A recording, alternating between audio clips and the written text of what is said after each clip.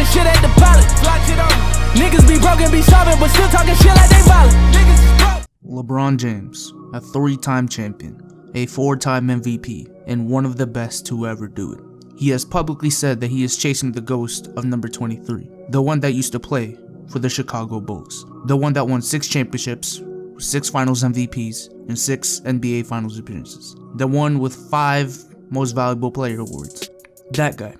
That is the ghost LeBron is chasing, and it's getting harder by the day, and the latest blow to that journey is his last NBA finals appearance where he lost to the Warriors in 5, making his finals record 3-5. It was bad enough that people don't consider him the GOAT solely because he wasn't perfect like MJ, but now he's not only 1 finals appearance below 500, but 2 finals appearances under 500. Then shortly after the finals came the rearmament of the Western Conference.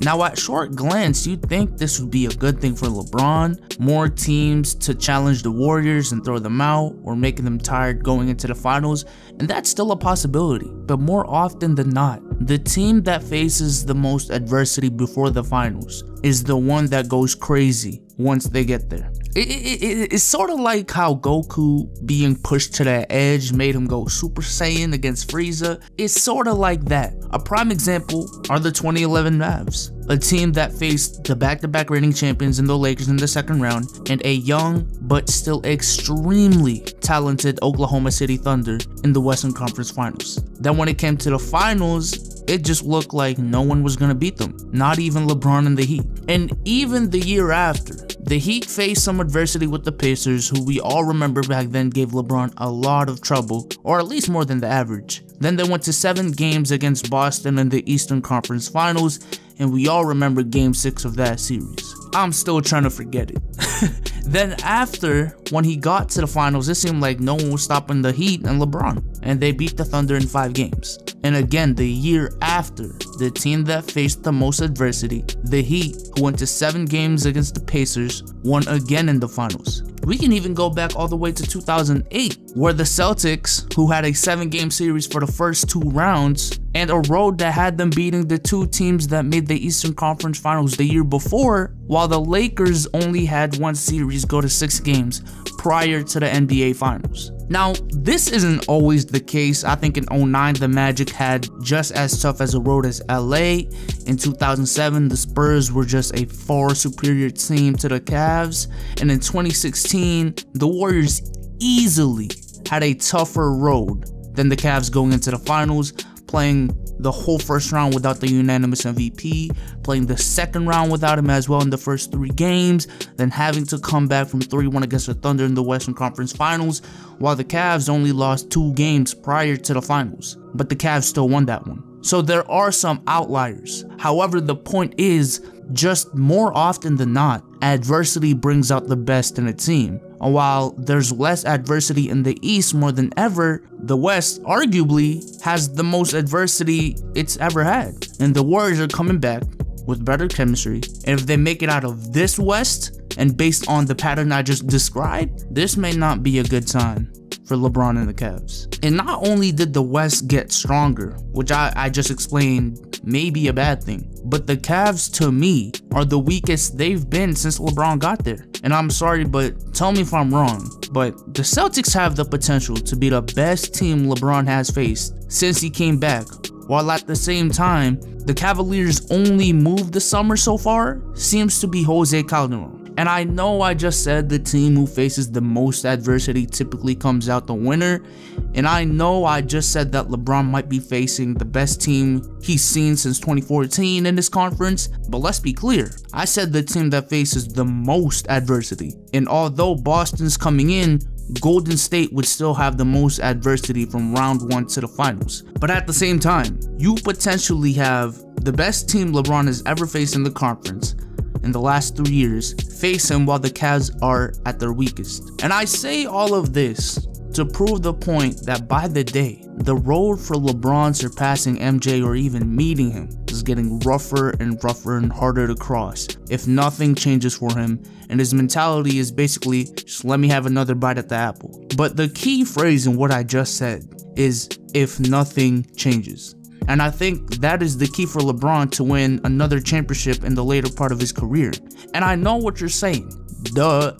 Obviously something has to change, and that's why they were trying to get Paul George. That's not even what I mean. What I mean is LeBron as a basketball player has to change. Because I think the problem with LeBron as we speak is to build a team around LeBron, you have to basically think of it as the ultimate one-man team with a supporting cast that makes him the most effective. We always say, imagine Kyle Korver now that he's with LeBron.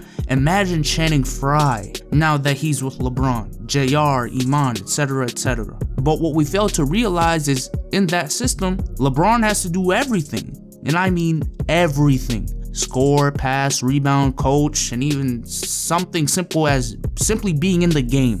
If LeBron even has the slightest off night, the whole team collapses, which explained Game 3 in the Eastern Conference Finals and the fourth quarter of Game 3 in the NBA Finals. The team becomes way too dependent on LeBron, and when you have a team like the Warriors, who have anything and everything you'd want to throw at LeBron, it becomes easy to break that one-man team.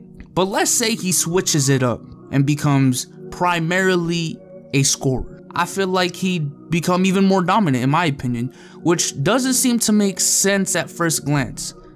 But as the old saying goes, sometimes less is more. Because again, in this system, everything revolves around LeBron, meaning that if you stop LeBron, or if you at least cancel him out and make it his supporting cast versus yours, like the Warriors did last season by adding KD, you win probably 7 times out of 10.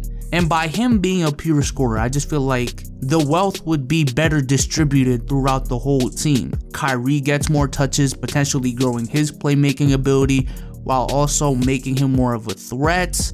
Kevin Love becomes less of a catch and shoot big and more of a post presence, or at least more of a pick and roll big instead of solely just being a catch and shoot big, which most of the time, that's what I see Kevin Love doing. That's the role he's playing. And I think this makes building around LeBron so much easier if he's just primarily a scorer, because this opens up more role player options like Jose Calderon or Boris Diaw, who are more pass oriented, which wouldn't be as effective in a LeBron handles the ball all the time and makes all the passes system. But I think they'd be more effective in a system where LeBron is just primarily a scorer, or more of a scorer than he is right now. And let's not even look at how the team would be structured and all. Let's just look at LeBron's most dominant games. Remember LeBron's greatest game, Game 6 of the Eastern Conference Finals in 2012? He only had 5 assists. Remember when LeBron dropped 25 straight points on the Pistons? He did have 7 assists, but that's the LeBron I'm talking about. Remember when LeBron dropped this game winner on the Magic? Gets it to LeBron for 3 for the win. Yes!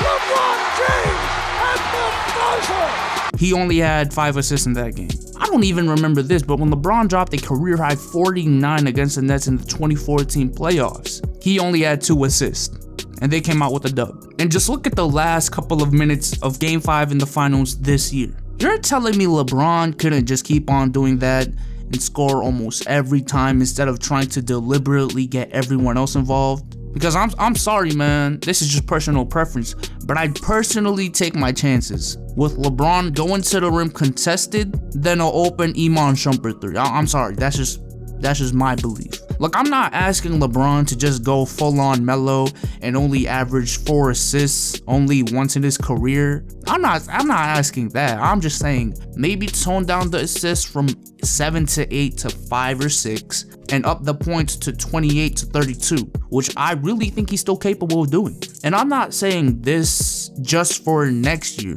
I'm saying this for the rest of his career.